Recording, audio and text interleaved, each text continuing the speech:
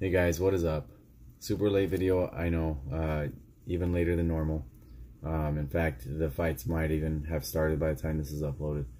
It's been a busy week. That coupled with, even though I think tonight's card is good, I had no real leans or strong opinions one way or the other. There are a few things I do want to talk about tonight's card on, in particular the co-main event and the main event. So I do have some thoughts on those, but before we dive into tonight's card, we can quickly recap last week's card, which was a great event for me. I hit on all my bets, not to toot my own horn or anything, because there are weeks where you just lose. I hit on all my bets but one, which was Brianna Van Buren. I had her parlayed with Rebos, who fights in 2 weeks, and Rebos's line is just getting out of control. But Brianna Van Buren, she kind of let me down. I thought she would wrestle her way to a 29-28 or 30-27. But props to Tisha Torres for getting a badly needed win on her end. So aside from that, I think I killed the rest of the night. I had Jim Miller. I told her, my plus 200 on Jim Miller. I thought that line was way too wide. Even though Roberts is a talented kid, I think you put plus 200 next to Jim Miller, unless he's fighting a top 5 or top 10 guy, you take it. There's also something to keep an eye out for fighters that fight too often, which I think maybe Roosevelt Roberts had finally been caught up with. I think, I'm not gonna look it up right now, but I believe that was like his 3rd time fighting in a couple months span. So constantly cutting weight, overtraining, that sort of thing is something to look out for. But I had Jim Miller there. Bilal Muhammad, I didn't actually bet this, but I picked Bilal Muhammad on the video to win by decision. Bilal just finds ways to win a fight. He can strike. Striking defense is a little suspect at times, but he can strike. He can wrestle when he needs to, which he needed to come the 3rd round to secure the victory. So yeah, Bilal got a good win there. Rocky Pennington, I picked her to win, but it was a stay away fight for sure. And then on to the co-main and the main there were my 2 biggest bets of the night. Josh Emmett, I had Josh Emmett to win the fight. I went against my initial lean of Shane Burgos. As the fight got closer, I couldn't trust Shane Burgos to keep his hands up and be able to take a shot from Josh Emmett. Even though he's the bigger, rangier fighter, Josh Emmett, he's like a little hornet in there, man. He's quick, can sting you, throws heat, and it caught up with Shane Burgos. So big win for Josh Emmett. I mean, he's 16-2. He was this close to being 17-1 when he lost to Jeremy Stephens after knocking Jeremy Stephens down, or else we'd be talking about Josh Emmett going against Max Holloway or Alexander Volkanovski. I mean, he would be the #1 contender possibly. So it'll be interesting to see where they go with Josh Emmett next, because he's a force to be reckoned with. He can wrestle. You don't see it very often, but he can wrestle. Of course, he throws heat, and he seems to be able to take a punch okay. There was a lot of concern after I think he had a broken orbital against Jeremy Stephens, but he seems to have fully recovered from that. He's getting a little older, so it would be, hopefully he gets a top 3 guy next, and then maybe a title shot if he can get past that. And Shane Burgos, he'll be back.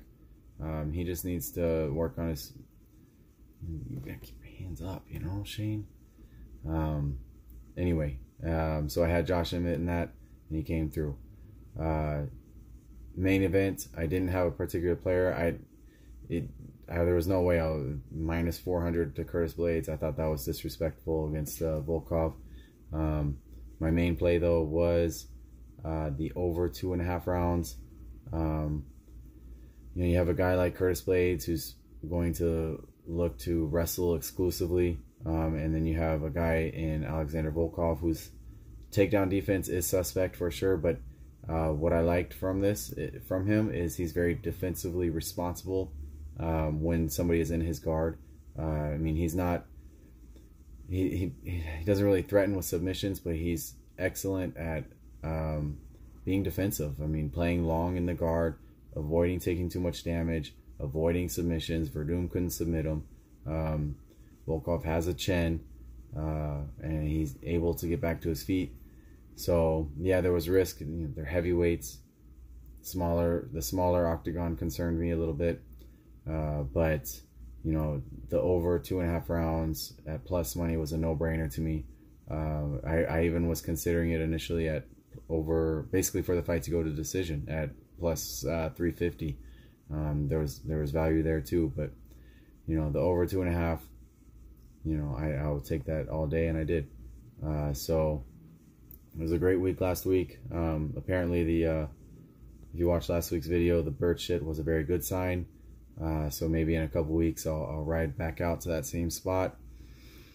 And if the bird shits, it's just time to go all in. But we'll see. On to tonight's card. Again, I have no real strong opinions one way or another on any of these fights, to be quite honest. I did like Aspen Ladd to defeat Sarah McMahon. It's more of a fade, I think, on Sarah McMahon. I mean, the girl, you punch her in the face one time, you stuff a takedown, or you get out of the first round, and Sarah McMahon's gonna flop over and quit.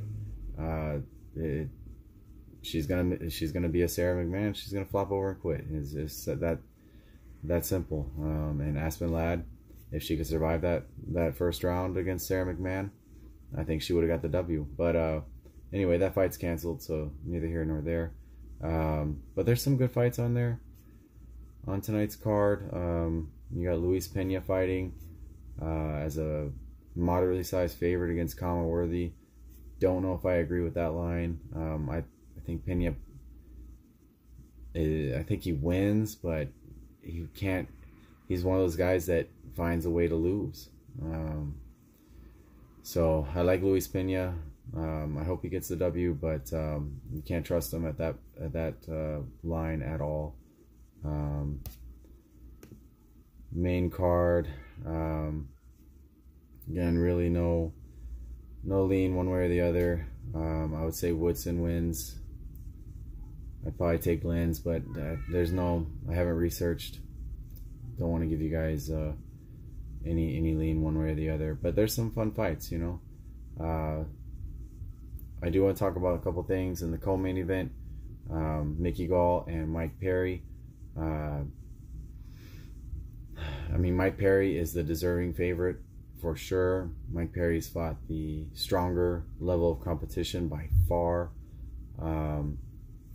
Even though he's come up short in those fights.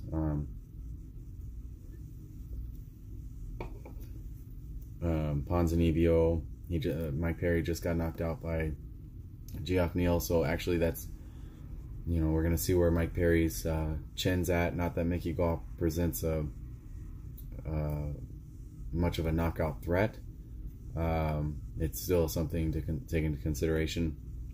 My problem with this fight is, who's out there laying minus 325 on Mike Perry? I mean, unless he's fighting a complete scrub off the street, like, good luck to you at taking Mike Perry at minus 325. Like, that's not a good bet, even if he wins. Mickey Gall, he's young, he's progressing fight over fight. I know you know him as the guy that beat CM Punk. So if he could come in here and he could submit Mike Perry. My concern with Mickey Gall is he doesn't have the best wrestling. I don't know if he's going to be able to get the fight to the ground. If he can get the fight to the ground, you got to like his chances, but Mike Perry's a strong dude. Pretty decent takedown defense. And Mickey Gall has shown to gas out in fights. But again, he's young. You would have to expect him to progress, fight over fight. While Mike Perry is just kind of Mike Perry at this point. Who's a 500 fighter. I don't know what his UFC record is, but it's got to be around 500. Again, much tougher competition than Mickey Gall. Personally, it's dog or pass. I took a little lunch money poke at Mickey Gall personally, just because Mike Perry, he does find ways to lose fights. He's a 50-50 fighter. You know, you can't trust him.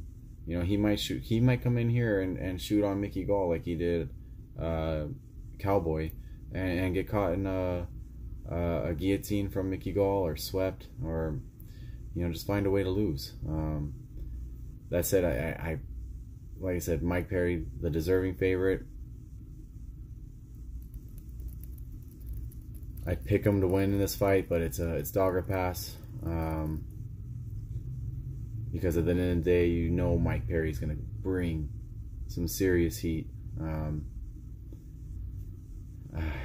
Yeah, my pick is Mike Perry, but it's completely dog or pass. And in this case, I think the plus 250, plus 275 on Mickey Gall, I think it's worth a small shot. That said, he might get smoked. But I also kind of like the over. I saw a lot of people talking about Mike Perry's going to smoke Mickey Gall inside of a minute or two. I don't necessarily agree with all that. I could see this fight going into the second or third round, or maybe even decision.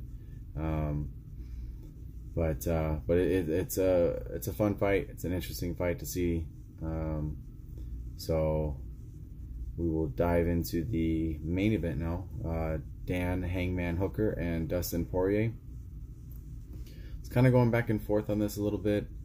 Dustin Poirier is your rightful favorite. I mean, he's coming off of a title shot. You know, he's beaten tough guys. I mean, you know, he finished Justin Gaethje. You know, Dan Hooker.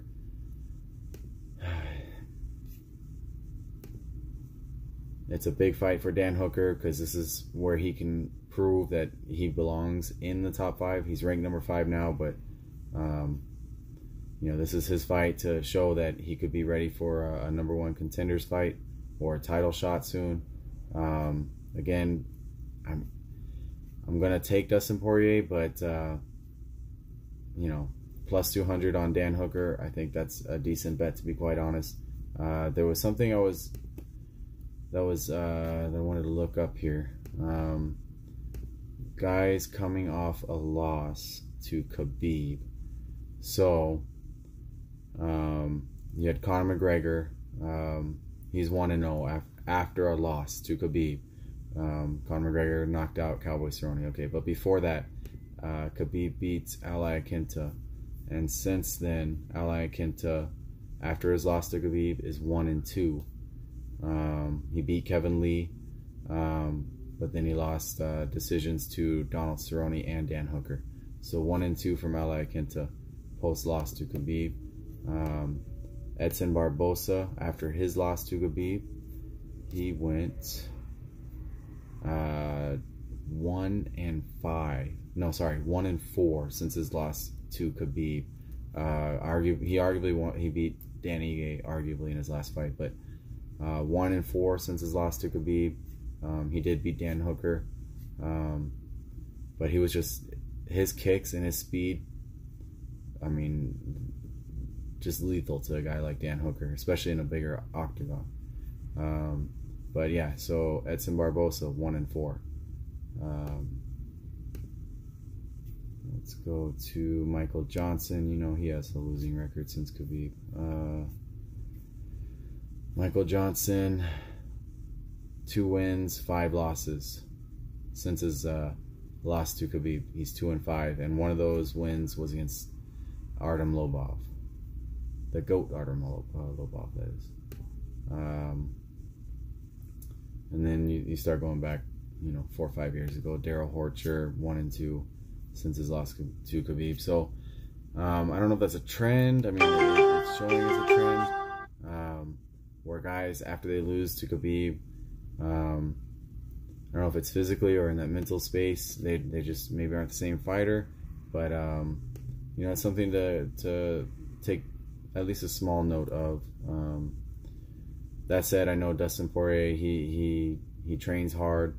I expect him to have 100% effort. He's the rightful favorite, but in my opinion, this fight is also a dog or pass. Just like the Mickey Gall, I have a little bit just lunch money on Dan Hooker plus 180, plus 190. You know, I think he has a chance to really. He might knock out Dustin Poirier. There's a legit chance that he does. I think, especially with a smaller ring.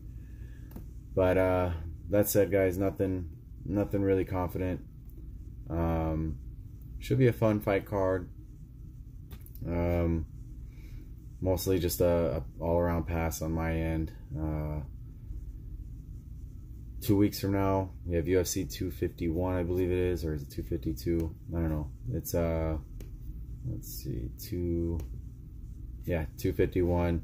Great card, 3 title fights. With a couple underdogs, I think have a good chance to win. I mean, you had the Rose Namajunas, Jessica Andrade rematch. I mean, the card is pretty stacked. Hopefully, it stays intact and we don't lose anything. I'm going to try and put out my picks for that card a lot sooner and not the day of. So we'll see. But it's fun chatting with you guys. Leave a comment, like, subscribe. I'm going to try and also do another video maybe the next week, just talking just boxing and UFC in general, Mike Tyson, you know, that sort of thing. But good luck to you guys if you're taking any bets tonight. Hope you guys crush it, and stay safe out there. Later.